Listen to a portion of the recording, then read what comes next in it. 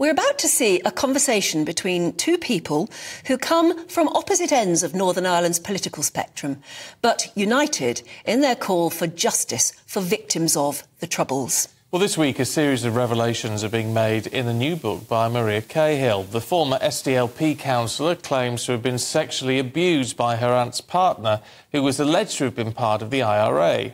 Now, the book documents the cover-up, intimidation and the continued issues surrounding legacy and reconciliation in Northern Ireland, at a time when, today, the Northern Ireland Legacy Bill has just become an Act of Parliament. The legislation aims to offer a conditional amnesty to accused killers. Well, our colleague and also former DUP leader, former First Minister Arlene Foster, began by asking Maria to recount her experience at the age of 16, and you may find some of this a little bit disturbing.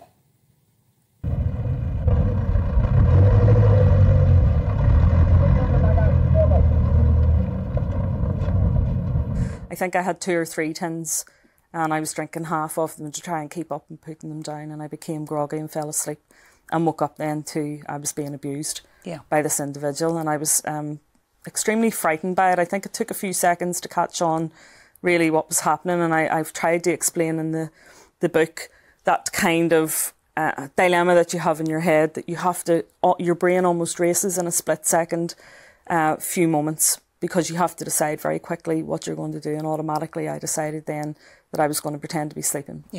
So that was my method, if you like, of just getting through each incident, and that it became a pattern of behaviour then as that went on. The IRA didn't actually come to me until 1999, so it was October, November, and they knew that there were children in and out of that house at that time, but they decided in their own kind of warped morality that they couldn't really approach me before I turned 18. So they waited, and I turned 18 in May, and they came then in October, November. So I just finished doing my A-levels when a woman appeared. So you didn't make a complaint to the IRA. The IRA came to you and decided that they were going to investigate, in inverted commas, what had happened. Tell our listeners and viewers what form that investigation took. They didn't actually tell me initially when they did come. You know, they asked me, or told me rather, to come to a meeting that night, and when I asked what it was about, she wouldn't tell me. So this investigation went on. Sometimes you were interrogated every day, went on for months. And then I think the pinnacle of it all is when you're brought into a room with your abuser, into a small room, and he faces you. The millennium had just happened, and we're into March, and they decided that they were going to give me these options, if you like. And thankfully I wrote them down at the time, you know. So there were a few things. I could withdraw the allegations.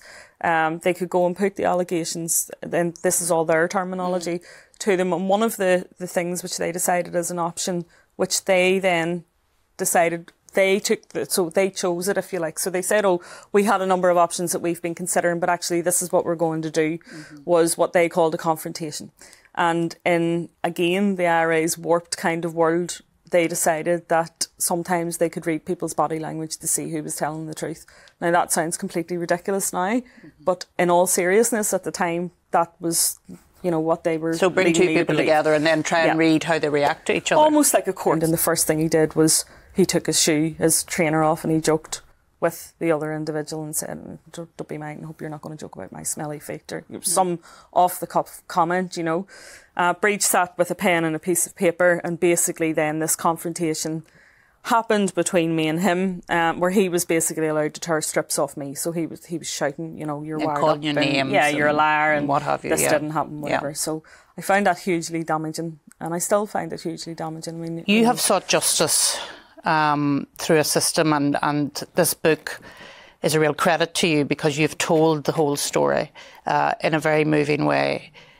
But if they won't come forward and say that that investigation took place and what happened to you took place, what does it mean for the wider situation in Northern Ireland? And indeed, the fact that Sinn Féin is on course to be in government in the Republic of Ireland? At the point when I then did go public, Gerry Adams wrote a blog where he admitted that the IRA had moved and shot and expelled sex offenders, his words. And that was something which I had been saying for quite a long time, and really there had been a lid kept on that. So that exposed that working within the Republican movement. But he used a particular phrase where in that blog where he said there was no, quote, corporate way of verifying my claims, as he called them. Because the IRA had gone away. Because the IRA had left the stage. Yeah. And I think that poses a huge problem now for the British government, who have just brought through a legacy bill in relation to Northern Ireland, where they are relying on the cooperation of former paramilitaries to provide evidence or information to people who are nursing their hurt quietly at home,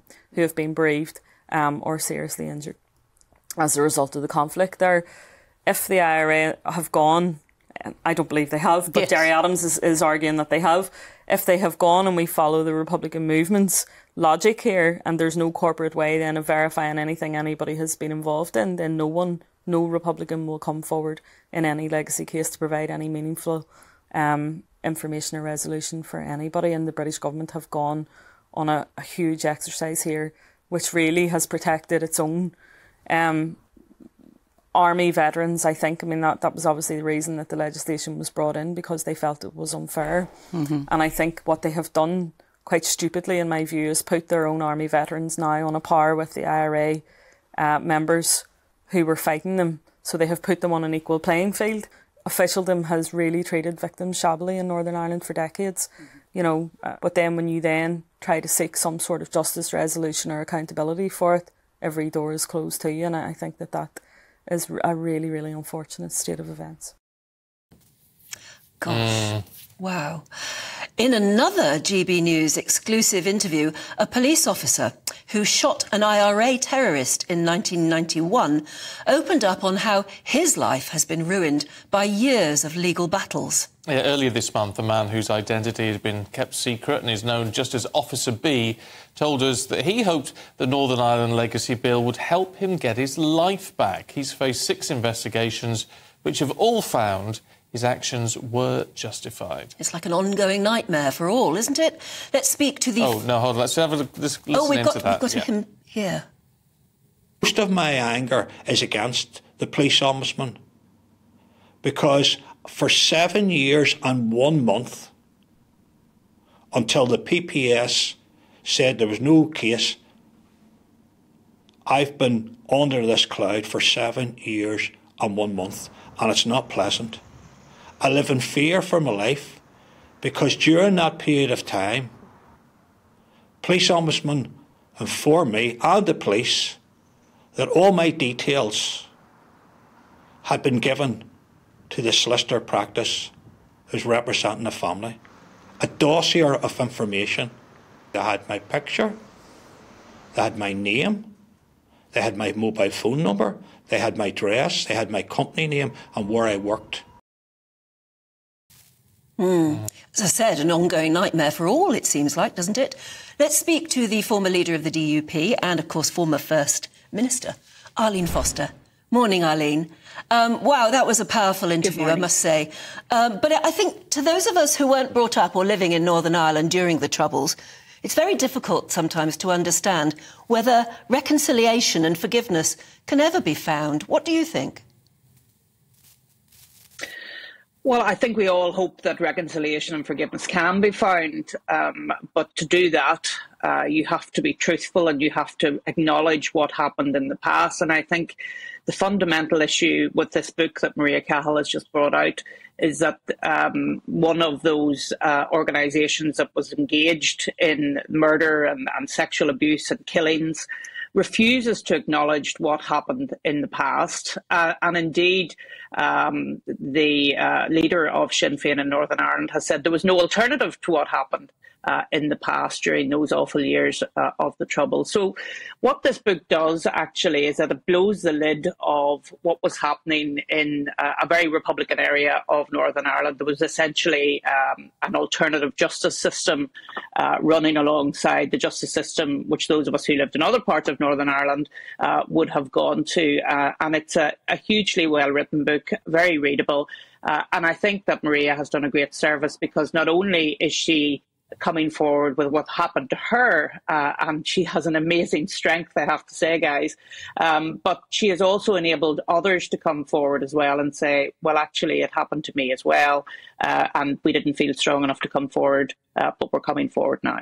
And you can understand why some people don't want that line to be drawn. They still want justice to be carried out. And we've got to look to somewhere like South Africa, haven't we, and their Truth and Reconciliation Commission, which was incredibly difficult but did work. And perhaps getting something like that in place may help former members of the IRA to actually speak the truth.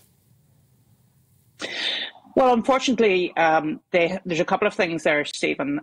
Their own code forbids them from coming forward from and giving details of what happened in the past. So their own code prevents that from happening. And also, in the book, it's acknowledged that Gerry Adams, the former leader of Sinn Féin, has said that there's no corporate way of verifying because the IRA has moved off the stage, in his words. So he's basically saying we've no way of saying what happened in the past because they're not there anymore. There are many, of course, who will say that the IRA Army Council is still in existence, and that includes the Garda Commissioner in the Republic of Ireland and indeed our former Chief Constable as well. So will this new Northern Ireland Legacy Bill actually achieve anything, or will it stand as a barrier to some truths coming forward? Well, I think the difficulty is that one side, if you like, and I hate using that terminology because in some way it gives equivalence, and there's no equivalence between members who were protecting people in Northern Ireland and those who sought to murder and maim. But the IRA and paramilitaries will not come forward and give that evidence. So the people who are coming forward and giving the evidence to this commission will all be veterans who were here serving in Northern Ireland. And so it's very unbalanced. And I think that's the difficulty with this new system. Certainly the system that went before was unbalanced, and therein lies the difficulty. This was an attempt by the government to try and deal with the inequality that was happening because the Belfast Agreement didn't deal with these victims' issues, and that's 25 years ago, coming on 26 years ago. And as a result of not dealing with those difficulties at that time, we are still living with the problems of the past in Northern Ireland. OK.